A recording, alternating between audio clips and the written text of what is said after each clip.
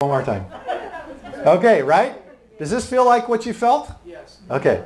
We want to get to here, but God knows that there's something that has to be drawn out in order for victory to be complete. Hallelujah. The Lord laughs at his enemies. Amen. And many of the enemies of the Lord in your life lay hidden. Okay? But he brings them up. He maximizes their position. He elevates them. So that you go, oh my goodness. So then, right, it comes up and you're freaking out. And God's like, I had this all wired. I'm letting this get to this point so I can do this.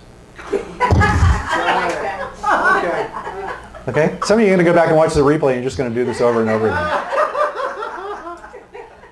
Tell you, by a Thursday night at this time, your intellect has gone. Remember where this is ending. 12. Divine order. Bring it into place. Divine order is coming. You will operate in multiple roles. Choose well and act. Don't freak when the troops muster against you. And stay in the timing of the Lord.